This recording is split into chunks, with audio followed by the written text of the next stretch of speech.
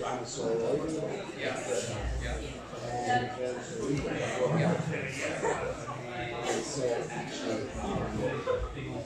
Hi everyone, thank you for coming to the talk today. Today we're very excited to welcome Professor Steve Brusatte. He is a vertebrate paleontologist and an evolutionary biologist from the University of Edinburgh, interested in anatomy, genealogy, and evolution of fossil vertebrates.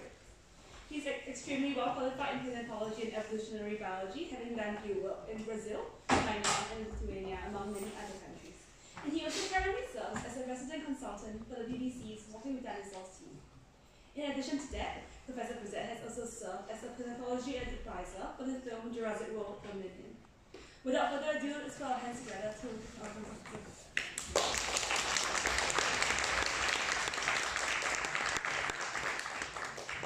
Okay, thank you very much. Thanks for the introduction. Most importantly, thanks for the invitation, and thanks to all you guys for coming out on a Monday night in February to hear about dinosaurs and a little bit about mammals. I promise I'll tell you a little bit about mammals at the end. So, I am one of those lucky people, and there's others in this room as well, who work here at Cambridge who gets to dig up dinosaurs and study fossils for our careers. It's a really amazing job to have. And I get to do this at the University of Edinburgh. And maybe some of you are Edinburgh alums other than HM. Maybe we have some other Edinburgh folks, but it's great. I've been in Edinburgh for a decade. And I come from the middle part of America, but it's really become home in Scotland. It's just a wonderful country and a wonderful place to study for so many reasons. But one of the big ones being that really all of Scotland is like this living museum of geology. And the entire modern science of geology started in Scotland at the university, so to be able to teach in a place like that is really incredible.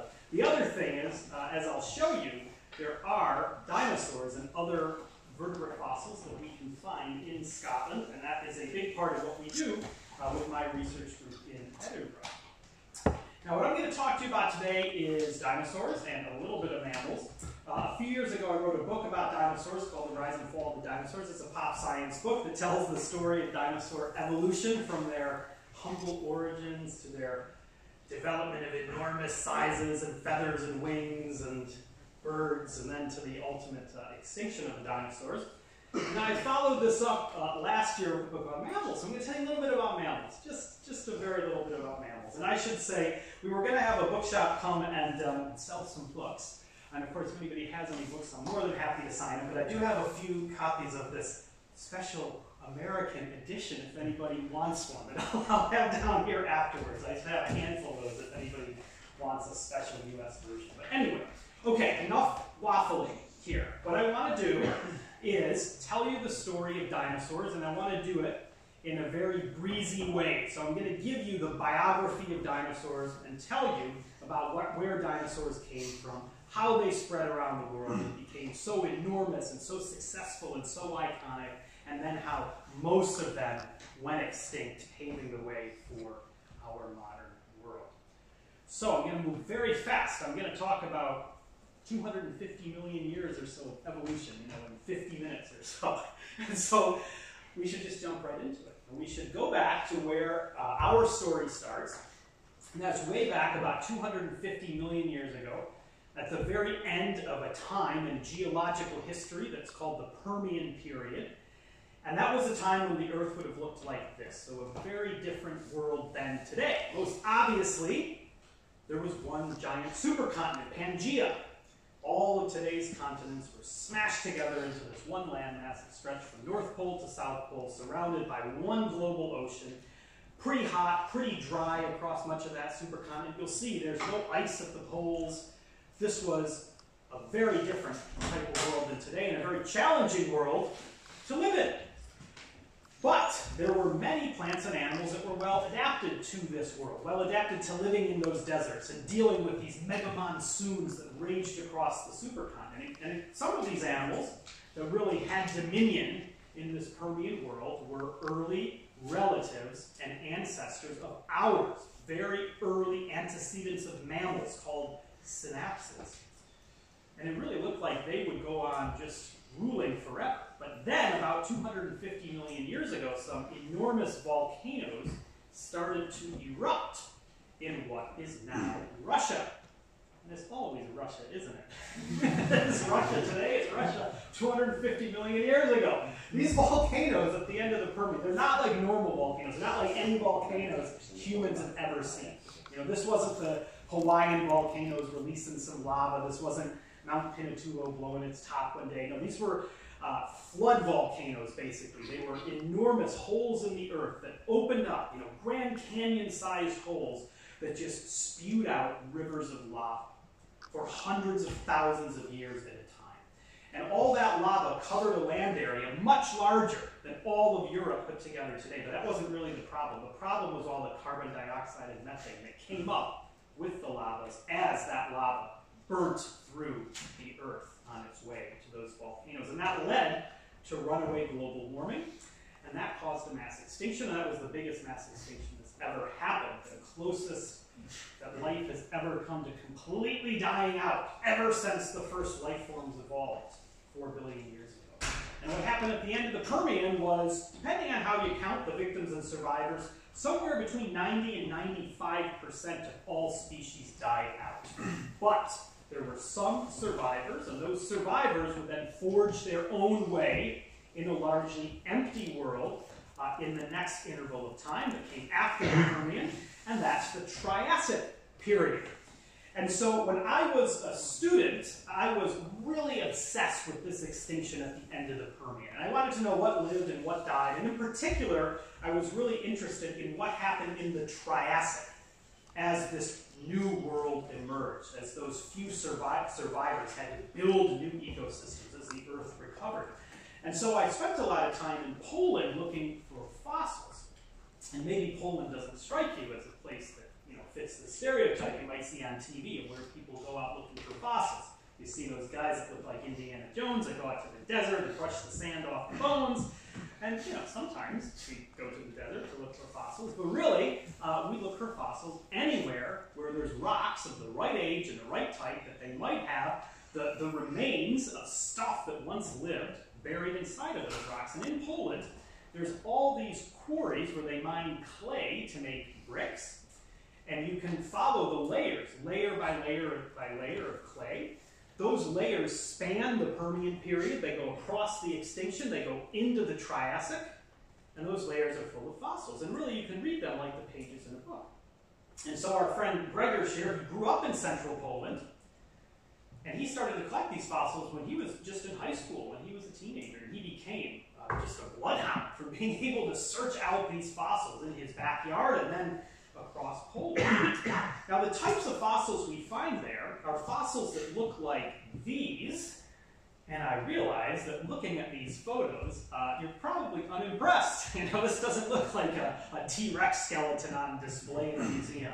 It doesn't look like some of the fossils you have on display here, you know, in the Zoology Museum or the Sedgwick Museum, for instance. But these are fossils. They're humble fossils. They are fossil footprints and handprints. And that's what you see here. There's two of them. There's a footprint and there's a handprint. They're just a few centimeters long, just about the size of a cat's paw. And they were made by an animal that would have looked something like this. There's skeletons from other parts of the world that fit those footprints, kind of like Cinderella and the Slipper. So we can tell that the animal that made them looked like this. It was a small animal. You could hold it in your arms. It had very long, gangly arms and legs. Clearly, this was a fast runner. It was a reptile, and it was a special kind of reptile that we call a dinosauromorph reptile, and that's just a fancy kind of tongue twister name for the immediate cousins and ancestors of dinosaurs. So this type of reptile making its tiny little footprints in Poland at the very beginning of the Triassic, only 1 million years or so after the extinction we start to find its footprints. This thing basically was the great-great-great-great-great-grandparent of the dinosaurs. And that might surprise you, because even when you look at this animal, I think it just doesn't seem particularly scary or monstrous. You know, when we think of dinosaurs, we think of T-Rex and we think of Brontosaurus and we think of these enormous animals. But dinosaurs didn't start that way. They started out small and they started out humble and they started out really as bit characters in their ecosystems, vastly outnumbered by the other types of animals that were the dominant ones of the day. And we found a lot of fossils of these other animals that were really dinosaurs for 30 to 40 million years in the Triassic period. We've done a lot of work in Portugal, down in the Algarve. Maybe some of you have been to the Algarve, probably for the beaches. Beautiful beaches, some of the best places in the world to go on holiday. But if you go about 20 miles or so inland from those beaches into the scrublands, you see these red hills. And this red rock, these are mudstones that were formed in rivers and lakes during the Triassic period. And we went there because a student, a geology student, found some bones. And we heard about this Triassic age bones. Let's see what's out there. Maybe we'll find some dinosaurs. Maybe some of the oldest dinosaurs in the world. You can find them in Portugal. Well, we spent several years there, a lot of time there. We found a lot of bones. It was a really fun place to work. And we dug up these bones. You know, we put our tents up, our tarps up. We were digging these things up all day, encasing them in plaster jackets to protect the bones. But we never, still to this day, found a dinosaur. But we found dozens of skeletons going into this hillside of these types of animals. These hideous, enormous amphibians. Basically imagine a salamander the size of a small car. That's what these dozens of fossil skeletons we have from Portugal are. And in fact, it looks like this layer of these fossils is so vast, there's probably hundreds of skeletons of these grotesque things there. So you can imagine if you were one of these early primitive dinosaurs, whose fossils we've not found in Portugal yet, just because we think they are so rare, it is hard to find them as fossils. They were very rare at that time, but they would have lived there, most certainly. But imagine you would go anywhere near the rivers and the lakes and you would meet flocks of dozens or even hundreds, maybe even thousands of these brutish salamanders. And these were meat eaters and fish eaters. So these first dinosaurs would want to stay away from the water. But it wasn't really any better on dry land because the Triassic was the age of the crocodiles. Now in today's world, crocodiles are plenty scary. You hear it all the time. These stories online of some idiot, usually in Florida, usually very intoxicated, meeting an alligator. It usually doesn't end well. I mean, they're pretty scary, but when you think about it, they're not a particularly important component of today's world. There's only about 25 species of crocs and gators. They all kind of live in the tropics and subtropics.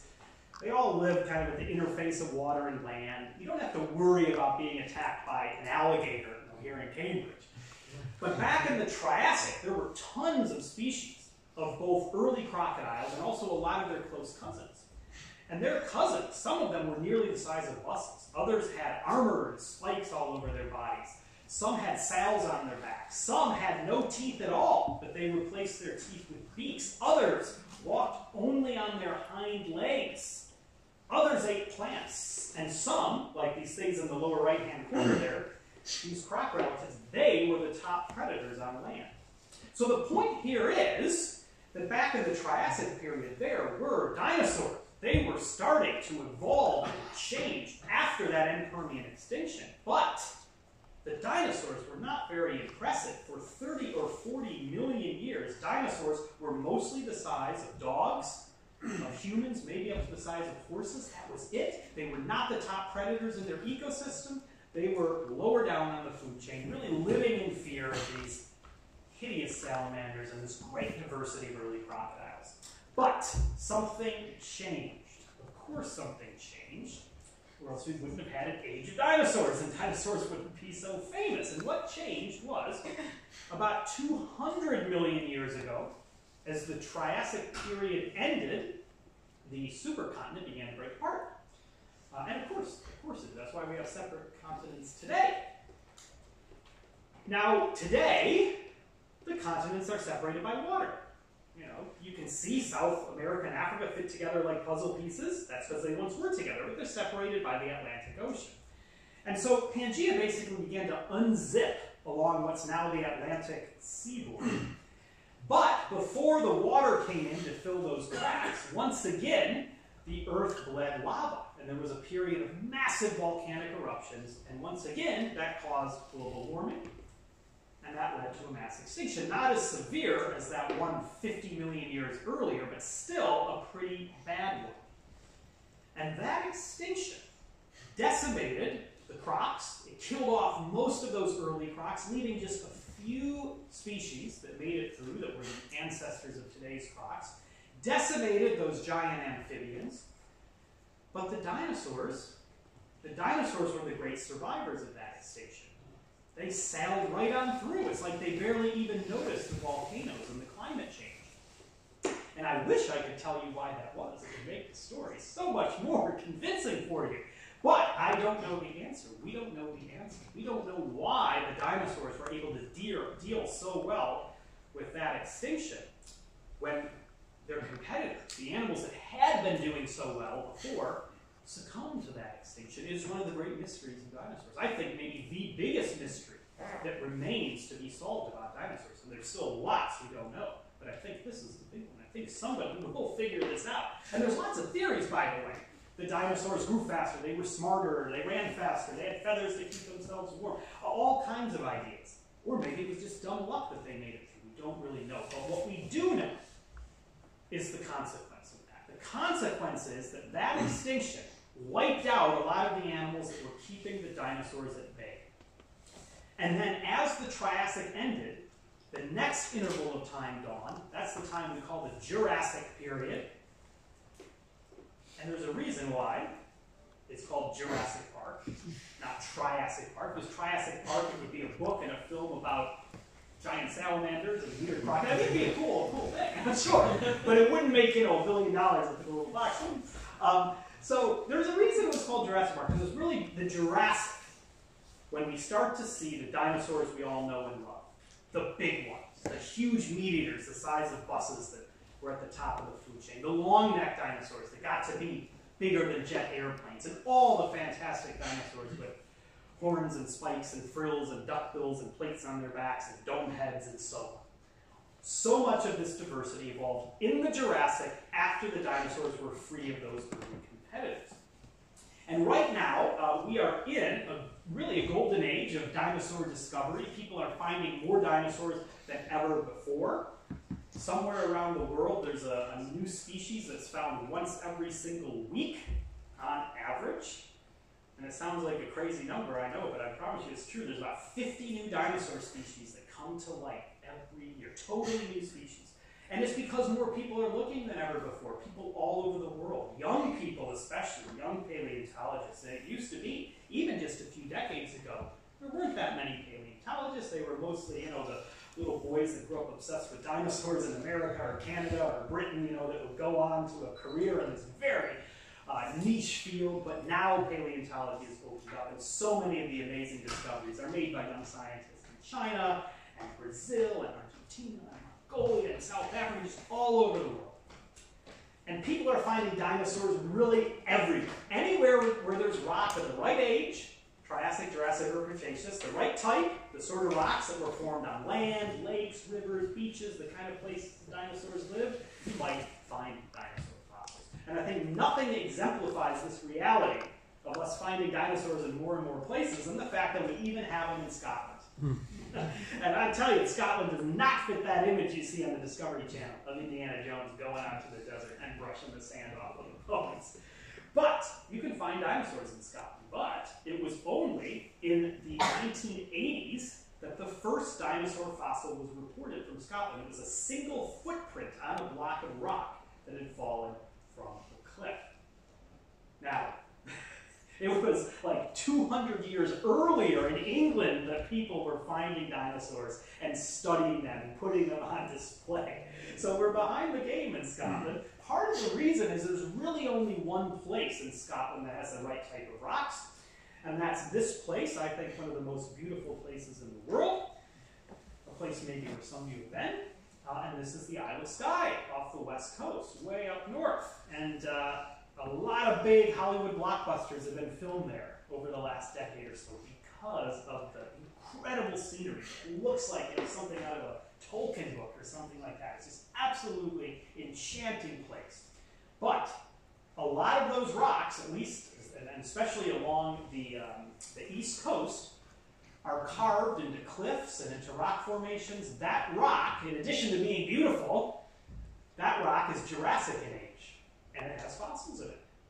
And so we go to Sky. We went every year and did big trips every year before the pandemic. Things have kind of slowed down since then, but we bring our students to Sky. Our students always make the best fossil discoveries. As much as I would love to claim the best discoveries for myself, never. It's always the students that make the best ones. And the best example of that is one of your alums from Cambridge here, Amelia Penny, who did her undergrad degree here. That's Amelia in the middle there. Amelia was doing a PhD with a very famous paleontologist in Edinburgh named Rachel Wood. And Rachel's an expert on the origin of animals, and the origin of skeletons, and the origin of coral reefs, and that's what Amelia did for her PhD. But she came out to Sky with us, and she found this amazing fossil out on the tidal flats. And what she's looking at is actually the head of a pterosaur, of a pterodactyl, one of those flying reptiles that lived at the same time as dinosaurs, the things that glided and flew over the heads of dinosaurs. And that head led to a neck, which led to a body, which led to some wings, which led to basically a beautiful skeleton. And we announced it last year, actually, as a new species. We call it Yarskianak, a Gallic term for flying reptile. Now, I would love to tell you a lot more about it, but pterosaurs are not dinosaurs. And so, I don't want to get too far off course here. Pterosaurs are dinosaur cousins, they're not dinosaurs. But the point is, our students find amazing stuff. And it's really a great laboratory, a great field laboratory for students to learn techniques. And so, for instance, here's Moji, who came from Nigeria to do a master's with us. She did the same master's course that Pei Chen did a few years ago. Moji was part of the first group of 54 Pei Chen. That's Pei Chen, by the way. I'm going to raise your hand to... Sorry. And so Moji studied the fish because you can find all kinds of fossils on Sky. And the rocks are really hard. You can't use hammers and chisels and kind of chisel the fossils out of the rocks like you might see on TV, because the rocks are too hard. They're harder than concrete. And so Moji's using this angle grinder to cut out these little fish bones. But when it comes to dinosaurs, you need bigger tools. And so we actually have to use diamond-tip saws to cut the dinosaur bones out of the rock. And this is Judy Ross, our dear friend. She grew up on the Isle of Skye. He's the only person I know who's ever literally built his own museum. He took the ruins of a one-room schoolhouse, a 19th century schoolhouse, built it up into a museum, and he displays his discoveries. He collects not only fossils, but a lot of archaeological artifacts and artifacts from Skye history. He's a great guy. None of the work we do on the island is possible without locals like Judy. And there he is, using one of his saws to cut a dinosaur bone out of the rock. Amazing. I could keep going about Skye, but I just want to tell you about one discovery that we made a few years ago that exemplifies why Skye is important in the global story of dinosaurs. And this is a discovery that we made up at the far northeastern tip of the island in a place called Duntollum. And I'm standing up on this hill in the shadow of the ruins of a 14th century castle. Very Scottish scene. And I'm taking this photo. And those of you that have ever been to Skye might be looking at this photo and saying, wait a minute, that doesn't look like Skye, because you can see the sky, the blue sky. There's no rain, there's barely any clouds. It's a beautiful day. So it's like, why are we not looking for fossils? Like, why am I out by the castle taking a photo of the coast? Well, the problem is that it's high tide. You see those waves are lapping up against the beach. Most of the fossils we find are in rocks exposed along the coast. We have to wait till the tide goes down. And when it does, this beach turns into a rock platform that juts out about 100 meters or so into those very, very, very cold waters. And we went there a few years back because a geologist friend of ours found a little bone, and he showed it to me, and I could see there was a line of holes, and I could tell there were two sockets. It was a jawbone, and it was the jawbone of a little crocodile. A crocodile just about the size of a pug dog, a cute little thing. Remember, we're in the Jurassic period now. That extinction's happened. Most of those crocs have died out, the big ones from the Triassic. So the ones that are left are not very impressive, but still, hey, it's a fossil. That's neat. So, we hope that we would go there and maybe find a skull of that crocodile or a skeleton of that crocodile, maybe even a dinosaur. And so we went there, and we spent all day during the low tide part of the cycle, we were on our hands and knees looking for anything we could find, and we found nothing other than some shark teeth for Moji. That was it. And so it was very frustrating. It was a cold day, it was windy, and we were not very happy. But that's the reality of paleontology. You know, you see these dinosaur discoveries like go viral online, and you think every time paleontologists go out to look for fossils, they find some new species. Well, no, a lot of new species are being found because a lot of people are looking and putting in a lot of time and a lot of energy. But it's a discovery science, and most of the time we go out, we look, we don't find anything. And it's frustrating, you gotta be patient. And this was just one of those days, or so it seemed, because as we were walking back, we started to look at these tide pools. And there were a bunch of these tide pools. You know, they had seaweed in there, and they had hermit crabs and barnacles and limpets and all the stuff that you see in the Scottish seaside. But then, the more that we looked, we saw, wait a minute, there's actually a lot of these tide pools, and they're all kind of the same shape and size. And in fact, there were more than 100 of them. It just seemed a bit weird to have so many tide pools in this one narrow part of the beach, all kind of uniform in size. We started to see there was a pattern to that, a bit of a left-right zigzagging pattern. We could see that some of these holes, we could see them from the side, and we could see they were actually impressed into the rock. So this wasn't just the tide eroding the rock. There was something that was impressing into the sand and the mud back when it was still soft, before it hardened into rock. Some of these holes were filled in by a harder rock, and that rock brought out some features, some little bits you can see sticking out at the top of that one. And sometimes we saw that these things were paired together. There was a big horseshoe-shaped one and a smaller crescent-shaped one in front. And these things, they were big. There's a little bit of variation in size, but by and large, they're all around this size, and you can see just from the lens cap for scale, this is a big thing. It's about this big. It's about the size of a car tire. So each of these holes were about the size of a car tire. So after a few minutes, it dawned on us that actually, this was a great day. We had found fossils, just not the fossils we were expecting. We didn't find any crocodile skeletons, but we found fossils.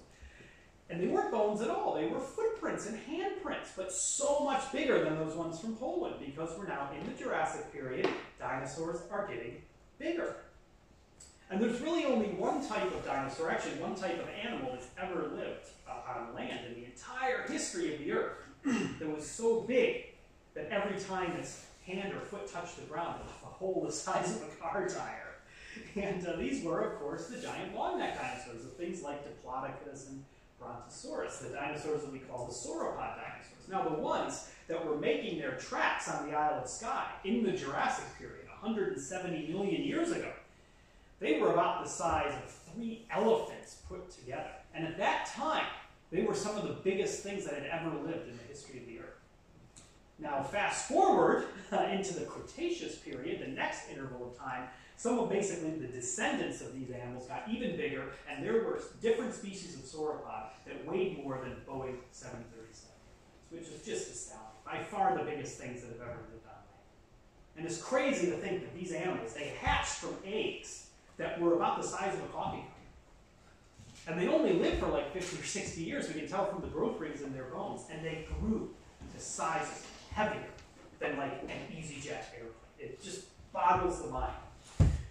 But we find their fossils on Skye. Now, the more we look, the more we find more track sites on Skye. We find bones as well, but we find more dinosaur tracks. And my student Paige, who came from America to study with us, she is an expert on many things. She has training in geology. She also has training in engineering, so she's very good at building contraptions and different bits of equipment and running experiments and stuff. And so Paige has taken to using drones to map a lot of these track sites, and she's even built some of her own rigs for mapping these sites because it can be hard to use drones in the Hebridean wind. So Paige has done a great job, not just at that first track site, but at many other track sites we found. Because we keep finding more when we go to work on the island. And the more we see, the more that we see there's this entire community of dinosaurs that lived on the Isle of Skye 170 million years ago. They were making their footprints in shallow water. They were wading in shallow lagoons back during a time when Scotland had a subtropical climate, if you can envision something as crazy as a subtropical Scottish climate. And so there's the long-necked dinosaurs, of course. We have stegosaurs, the ones with the plates on their backs. We have footprints of early duck-billed dinosaurs, plant eaters, that had beaks like ducks. And we have footprints of different types of meat eaters, some of which were tiny little things, probably close cousins of velociraptor. Others were probably the size of a Jeep or a really big car. Now, one of the meat eaters that we find fossils of is this animal with footprints that indicate it's about the size of a human. And that's the animal that's in the foreground here. It's this one. Now this one, you can see it's only walking on its hind legs. Its front legs are shorter. Those front arms are shorter. Those are free to use to grab things and to slash things and to kill things. And this is what we call a theropod dinosaur. It's a member of a big group of meat-eating dinosaurs. And this is actually a very early cousin of T-Rex. Now, on the Isle of Skye, we just have footprints. We're hoping to find bones of this animal, but there's some better skeletons of these early tyrannosaurs from other parts of the world. There's some great ones from China. And this is one called Guanlong. It lived about 100 million years before T-Rex, and it was only the size of one of us. And that is how tyrannosaurs got their start. We think of T-Rex, the most famous ferocious dinosaur of all. But tyrannosaurs didn't start that way. Just like dinosaurs themselves, the tyrannosaurs, they also started small and humble, and they had to earn their way to the top. So somehow evolution, over the course of 100 million years, which is a lot of time for evolution to play with, somehow evolution took this kind of animal, the size of a human, and turned it into a brute the size of a bus, in terms of T-Rex. So how did that happen? Well, we have some new fossils that help tell the story. And these fossils come from Uzbekistan. So another example of how people are finding dinosaurs all over the world, maybe in unexpected places. Now these fossils are important because they are intermediates. They're in between those oldest, smallest tyrannosaurs and things like T-Rex, which lived at the very end of the age of dinosaurs. So these ones from Uzbekistan, these are tyrannosaurs that are just about the size of a horse, and they lived in between those oldest ones and the latest ones. Now, what's really important here is this thing on the screen. I know this looks like a formless lump of rock, which it basically is. It's a fossil that's been battered around. It's about the size of a grapefruit. But you can see a big hole in it. That's the hole where the spinal cord goes into the brain. So you're looking at the back end of a skull. Now this skull we could put in a CAT scanner, and we did so. There's a CAT scanner here as well. This is very common in paleontology now. CAT scanning fossils using the x-rays of the scanner to see inside the fossils, just like a medical doctor might use a CAT scanner to see inside our bodies. And that lets us see stuff that's inside. So what would be inside of a dinosaur skull? Well, brain, the ear, blood vessels, nerves, sinuses, all of these things that can tell us more about what those dinosaurs were actually like as real living animals. Now, when we CAT scan this fossil, the x-rays allowed us to build a digital model, and that allowed us to reconstruct what the brain of this tyrannosaur looked like. And that's this part in blue here. That's the back end of the brain. And that thing that looks kind of like a pretzel, that's the inner ear. Those are the canals of the inner ear, the parts of the ear, and we have them too, that help our sense of balance. Now, the part sticking down from the pretzel that looks kind of like an ice cream cone or something, that's the cochlea. Well, we have a cochlea. Ours is all long and coiled up, but this is the dinosaur version. The cochlea is what basically hears sound. It relays sound to the brain. So aside from just being like, well, that's really cool, we can see the brain of the ear of this tyrannosaur. Aside from that, this is actually really important because it tells us a few things. First of all, that brain is really big for a horse-sized reptilian creature. So that tells us that this tyrannosaur was pretty smart. It was involving bigger brains and keener intelligence, while it was still the size of a horse. It was not the top predator in this ecosystem. Now that ear, we know from modern day animals that the longer the cochlea, the greater range of sounds the animal can hear, and that is a long cochlea. So what does this mean? This is telling us that tyrannosaurs were evolving bigger brains, higher intelligence, sharper senses while they were still pretty small. While they were not at the top of the food chain. Maybe these things were part of their survival strategy for living in the shadows of other giant, scary dinosaurs of the time. But in the middle part of the Cretaceous period, there was a little extinction. We don't know much about it. It's one of these mysteries. There's not a lot of fossils that tell the story, but we can tell that some of the other big groups of carnivorous dinosaurs that were around in the Jurassic and the early Cretaceous, things like allosaurs and ceratosaurs, these groups either went extinct or became very decimated in this middle part of the Cretaceous. But the tyrannosaurs made it through. Why? Maybe their intelligence helped them. We don't know. But they made it through. And on the other side, then, there was basically an opening, a job opening for top predator. And the tyrannosaurs filled that opening. And this is where you get the giant, supersized tyrannosaurs, the ones that weighed several tons, culminating in T-Rex, the biggest one of all, which lived right at the end of the age of dinosaurs, 66, 67 million years ago. It was the size of a bus. Literally it was. That's true. It weighed 7 or 8 tons as an adult. It had a head that was the size of a bathtub. I could fit inside its jaws. It had more than 50 teeth. Each one was like the size and shape of a banana, but a banana with sharp serrations like a steak knife that could bite through the bones of its prey. And it did that. We find fossils of the shattered bones of Triceratopses and duck-billed dinosaurs that T-Rex ate. And then it had the pathetic puny little arms, of course. Trying to figure out what those did. Actually, we have a project going on about that now. We're about to submit that. We think we maybe figured it out. And they were probably not useless. They probably did serve a function. The biggest, baddest dinosaur of all. One of, if not the biggest pure meat eater that lived on land in the entire history of the Earth. But what made T-Rex so amazing isn't that it was just very big, because it inherited the big brains, high intelligence, sharp senses from its ancestors. So T-Rex had both brawn and brains. And to me, that's what made it the ultimate dinosaur predator. And it is my favorite dinosaur, by the way. And I know that's very cliche, but that's why. Because it was brawny and brainy. Now, while tyrannosaurs were getting bigger over time, there was another group of dinosaurs that was doing the opposite. And these dinosaurs were getting smaller and smaller over time. They were actually close cousins of T-Rex. And these were small meat-eating dinosaurs that were basically the raptor dinosaurs.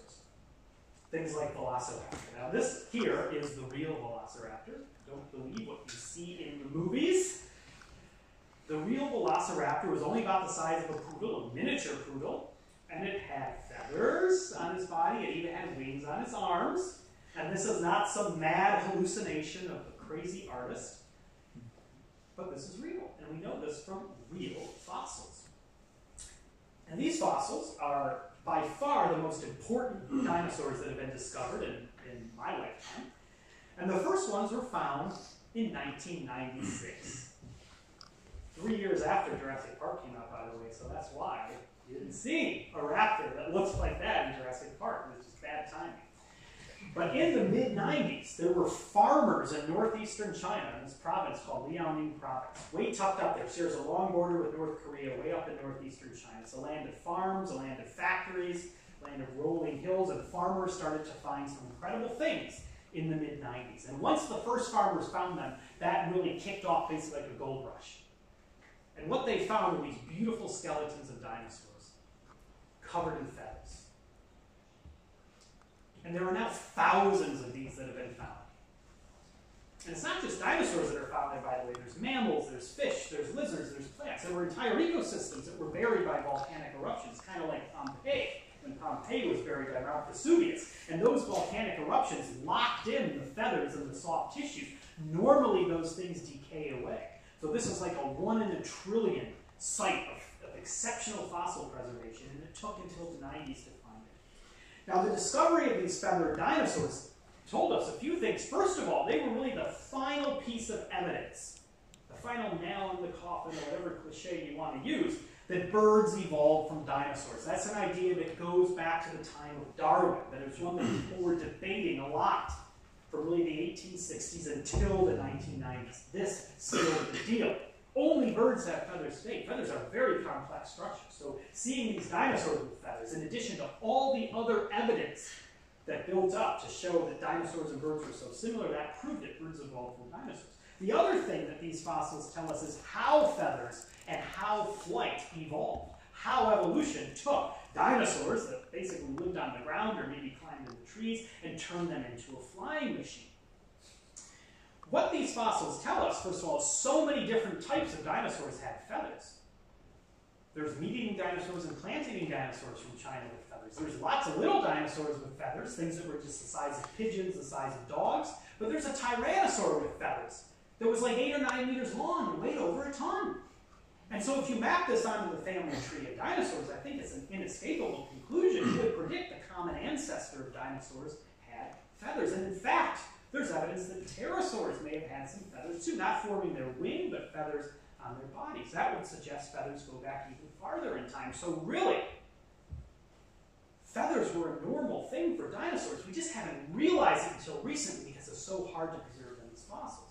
And the same way that hair is something that all mammals have in one way or another because our common ancestor had it, feathers were probably the same for dinosaurs. But the feathers I'm talking about were these type of feathers, simple feathers. This is part of the tail of one of these tyrannosaurs. Those things that look like scratches in the rock above the tail, those are feathers. They are simple little strands. They look like little bits of hair. So clearly these dinosaurs, and most dinosaurs had these types of feathers. Clearly, none of those dinosaurs could fly with those feathers any more than we can fly with our hair. So feathers must have evolved for something else. And they probably, we don't know for sure, but they probably evolved for the same reason hair evolved in mammals, and that was to help insulate the body as a way to control body temperature. Both dinosaurs and mammals were developing higher metabolisms. Eventually, they would both become fully warm-blooded. Hair and feathers were probably part of that. So feathers did not first evolve for flying. They evolved probably for insulation. And most dinosaurs kept those kind of feathers, but this one group of dinosaurs, this advanced group of meat-eating dinosaurs, basically the raptor dinosaurs, elaborated those feathers. And they packed their feathers ever more densely around their bodies as their bodies were getting smaller and smaller over evolutionary time. And they started to line up those feathers on the arms. And those feathers started to change. They started to branch out. They turned from individual little strands into brushes, basically. And those brushes flattened out and turned into the quill pen feathers that we recognize today in modern birds. This right here is a fossil wing. And you can see the arm here, the forearm and the hand with the claws. You can see these things down here, our feathers. And the size, the shape, the positioning of those feathers, the bones they attach to, the way they lay out over each other, basically the same as in a bird today. This is a wing, but this is not a bird. This is a raptor dinosaur. This is this raptor dinosaur. This beautiful fossil I had the incredible privilege of being invited to help study by my dear friend Junchang Lu in China, one of China's great dinosaur hunters. And there it is, in all of its glory. I mean, to me, this looks like something you've seen in an art museum. This is a beautiful fossil, these chocolate brown bones in this gray limestone. Almost all the bones are there, and you can see there's feathers over the entire body, and there's wings on those arms. Now, this dinosaur, this raptor, was about the size of a big dog. Its body was too big for wings of that size to keep itself in the air, basically, if it moved those wings around.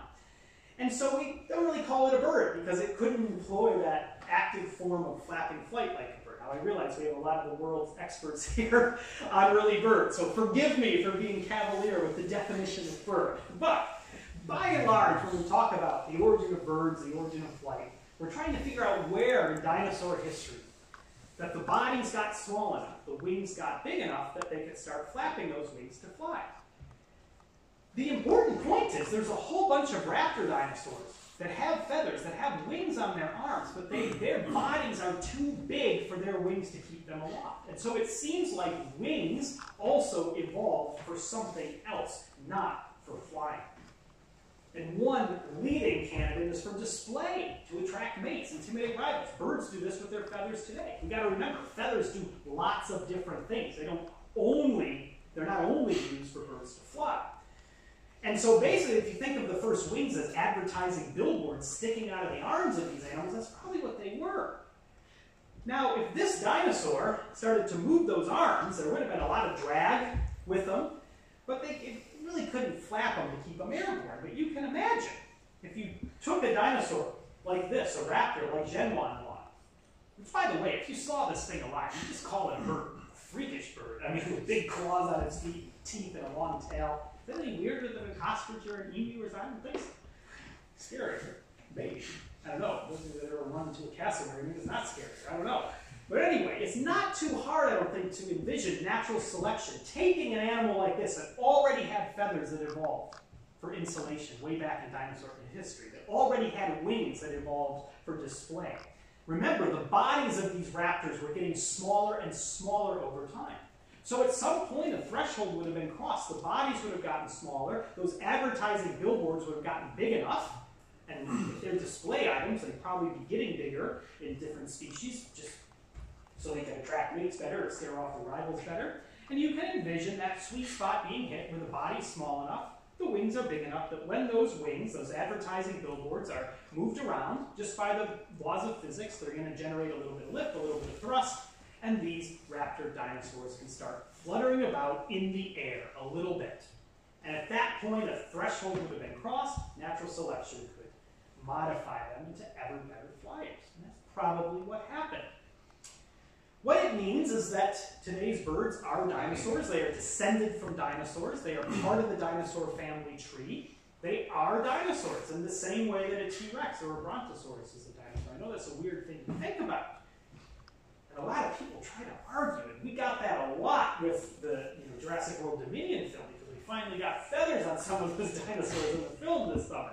And we heard all kinds of commentary from viewers about, oh, you can't call birds dinosaurs. They're so different than dinosaurs. Maybe they evolved from dinosaurs. You got to call them something else. No, that's not how it works.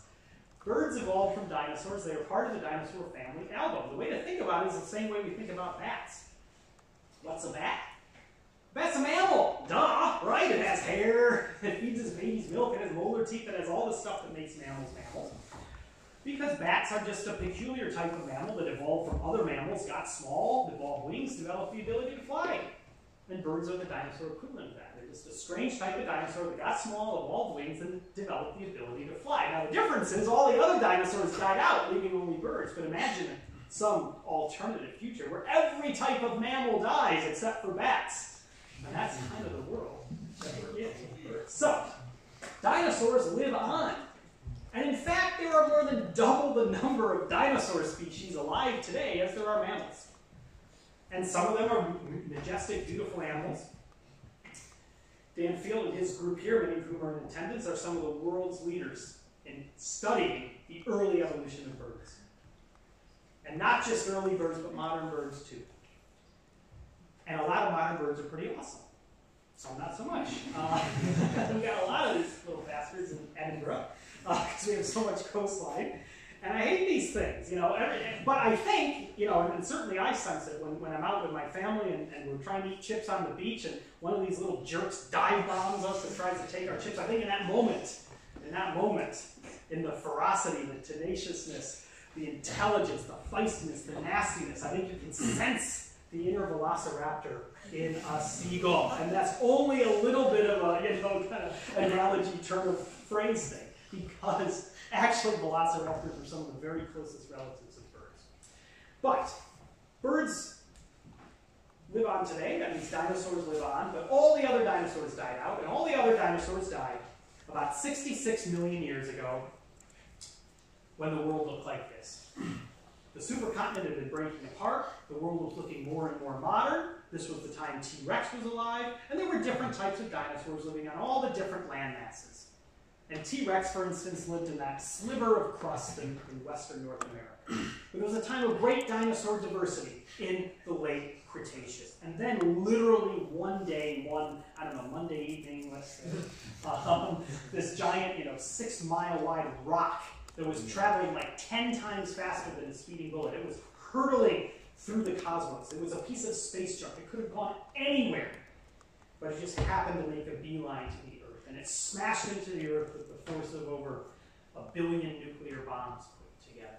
And it punched a hole in the crust more than 100 miles wide. You can see that crater today. You can see parts of it in Mexico. And it unleashed fury. It unleashed bedlam. Tsunamis, earthquakes, hurricane-force winds, wildfires. The earth was reshaped instantaneously. And then all the dirt, dust, and grime from the collision, the soot from the wildfires went up into the atmosphere, circulated around the world, blacked out the sun for a few years, maybe even up to a decade. The earth went dark and cold. It was a global nuclear winter. Plants couldn't photosynthesize, and they died. The only reason plants were able to make it through was their seeds could survive in the soil. And with no plants to eat, the plant-eating dinosaurs and other animals died. And then the food chains really collapsed like houses of cards. And dinosaurs were there to witness it. T-Rex was there when the asteroid hit. These duck-billed dinosaurs were there when the asteroid hit. But it seems like, although they had been so successful for so long, they couldn't deal with that sudden moment of environmental change. They were really well adapted to their world. But many dinosaurs were big. For many dinosaurs, it took them many years to go from a hatchling into an adult. Most dinosaurs couldn't hide very easily. Most dinosaurs had very specialized diets. Those kind of traits worked for the dinosaurs over those tens of millions of years when the dinosaurs became very well adapted. But in that sudden moment of change, a lot of those things became liabilities. And that's probably why modern-style birds, in part, were the only dinosaurs to make it through. They grew fast, they could eat seeds, they could hide easily, they could fly away from danger, and so on. But there were some other animals that made it through as well. And those other animals have much more to do with us and our story. And a lot of my research over the last several years has turned to trying to understand what happened after the asteroid hit. And I spent a lot of time in New Mexico out in Badlands. That does look like where maybe Indiana Jones would go collect fossils. And it's one of the best places in the world for finding fossils of the very last dinosaurs, then seeing the extinction, and then finding fossils of the animals that took over from the dinosaurs. There are fossil birds there. They're very rare because their bones are so fragile. But there's other fossils, and you see this. And we go out there. I train my students. This is Sarah, who's my very first PhD student. She's become one of the world experts in those animals that really took over from the dinosaurs. And we walk up these rocks, layer by layer, through the Cretaceous. Those rocks are just littered with dinosaur bones. You cannot walk without stepping on the busted shards of T-Rex limb bones and vertebrae from sauropods. But then, those dinosaur bones abruptly stop. You see the extinction layer. And then, you start to find more fossils. But not dinosaur bones anymore. Fossils that look like these. And the eagle-eyed among you can see that these fossils here, a lot of them have teeth, and a lot of those teeth look quite a bit like the teeth we have. There's molars and premolars and incisors and canines, the classic teeth of mammals. So it's mammals, along with birds, that were able to survive that asteroid and make the world their own. And in particular, it was one type of mammal that really took advantage, and these were the placental mammals, the ones like us that give live birth to well-developed young. And this is a big point of focus in my research group. We are trying to understand how placental mammals survived the extinction and just proliferated afterwards, and why that was. Part of what happened was not only did they survive and proliferate, but they got really big. For 150 million years, mammals lived with the dinosaurs. Dinosaurs and mammals both actually go back to the Triassic period. Their origin story is the same, the Triassic Pangea. But the dinosaurs got big. The mammals stayed small. For 150 million years, there was never a mammal bigger than a badger. But, although the dinosaurs were keeping the mammals small, the opposite was happening. The mammals were so good at being small and living in the shadows and surviving and enduring that they kept the dinosaurs big. You never saw a T-Rex the size of a mouse or a Triceratops the size of a rat. Mammals ruled those niches. Then the asteroid hit. Then all the dinosaurs except for birds died. Now there was all this open space in the world for new ecosystems to form, and these placental mammals responded.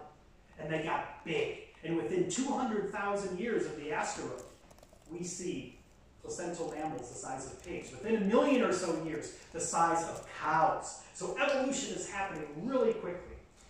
And so a lot of our work is trying to understand the family tree, how these fossil mammals are related to today's mammals.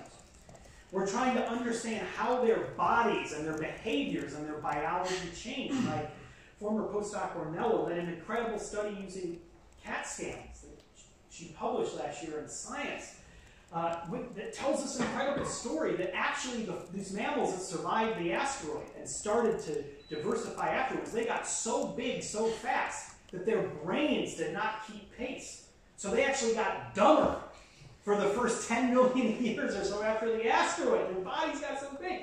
So weird things. These were strange mammals, but they're the ancestors of us. We can even tell how long these mammals carried their babies in their wombs and how big their babies were when they were born and how long their babies drank milk. This is a project that my former postdoc Greg led, published this in Nature last year. He was able to look at the teeth and the bones from some of these first mammals living right after the extinction in New Mexico. You're able to see daily lines of growth in the teeth. He was able to study the chemical composition of those teeth. We're in a chemistry lecture theater, so hey, mention chemistry, but it's important. There's actually signals that are still preserved in these teeth that are more than 60 million years old of changes in chemicals like zinc that we know change when a baby is born and when a baby stops drinking milk. So we can tell that these mammals, which got to be about the size of large horses, they gave birth to babies that they raised in their womb for 7 months. And those babies drank milk for only about 1 month until they started eating solid food. And then they became mature within a year and started to make their own babies. And this is the origin of the type of reproduction that we have. So what we're seeing, and this is all very much work in progress, we're just starting to publish this stuff. But what we're seeing is the origins of us and how we emerged from that extinction that killed the dinosaurs, which really goes to show how all of this is related together. So modern-day placental mammals, there are more than 6,000 species. All of these things on the screen are placental mammals. They are our closest cousins among the animals. And along with the birds that survived the extinction and diversified into 10,000, 12,000, 14,000 species. I don't know what number you guys are using, but a lot of species. This all emerged, this modern-style world, from the ashes of that asteroid. And if that asteroid was a near miss, if it just sailed right by the Earth, just whooshed through the upper layers of the atmosphere, who knows how evolution would have proceeded differently, but we probably would not be here. Because in New Mexico, just a few million years after the asteroid, we start to find a lot of fossils of this guy. Or I should say this mother, really, because this is a mother with a baby. About the size of a house cat, long gangly arms and legs, long fingers and toes to grip the branches. This is a primate, one of the oldest fossil primates, an ancestor of ours. And these things only appear after the asteroid. So all this story is all interconnected, the story of dinosaurs, the story of us. So with that, I thank you very much for your attention. I'm very happy to answer any questions. I have a handful of books if anybody wants them. 10 pounds is what we can do them for. Otherwise, I'm just happy to answer any questions you guys have. So thank you for your attention and again for the invitation. And we can go as long as you want. I don't know what time we have to be out of here or what time. I'll hand it over to you guys, but I'm here to answer anything you might want to know about dinosaurs or mammals. So thank you very much.